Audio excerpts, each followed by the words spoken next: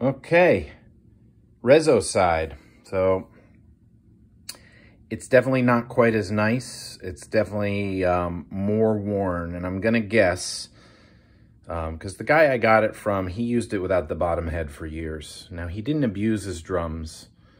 They did some gigging in New York, but more or less these sat in one spot.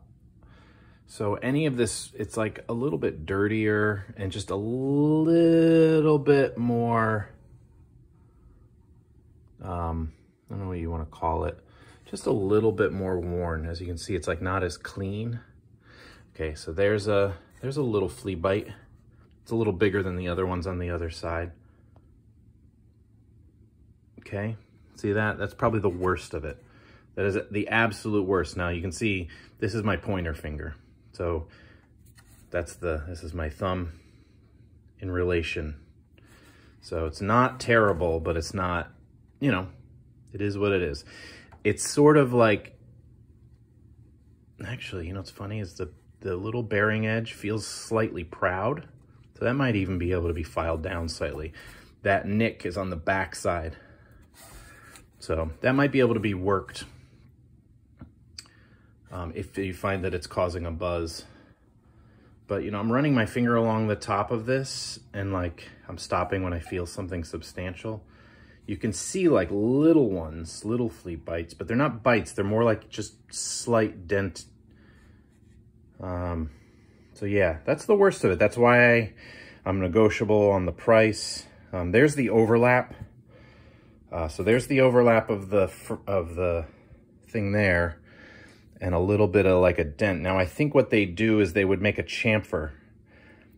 Oh wait, no, it's not the chamfer. That's the lap joint. So that's why that looks like that. So here's our lap joint, and we can see inside there, somewhere in there, this is like the old glue, and that's the lap joint, and that's why this is kind of a flat spot, you know.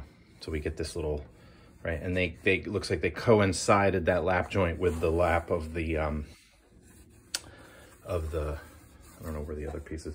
Yeah, so we have our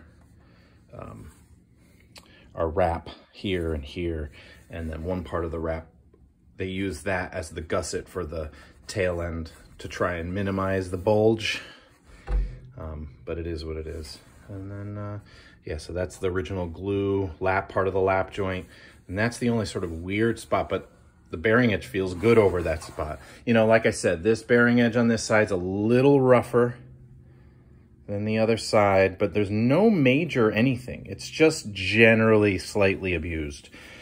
I'm gonna guess that you could probably, sorry, I turned that sideways, annoying video thing.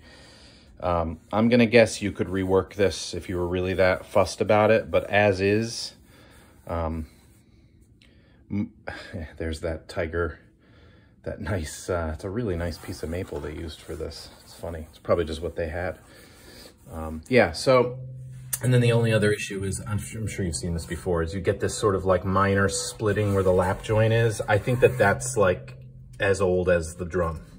Like I think just from, you know, heating, steaming, and then bending these, I think that just has a tendency to happen. Because my old Slingerlands had the same thing. And I assure you my Slingerlands were actually made way nicer than these.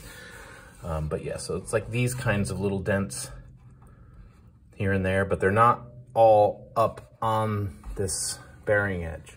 So I'm just gonna say this bearing edge on the bottom is definitely slightly more used than the top, maybe more than slightly. It's definitely got more more use and abuse than the top, but it's not trashed. It's just like, I would give it like, you know, if the top is an 8, I would give this a 6.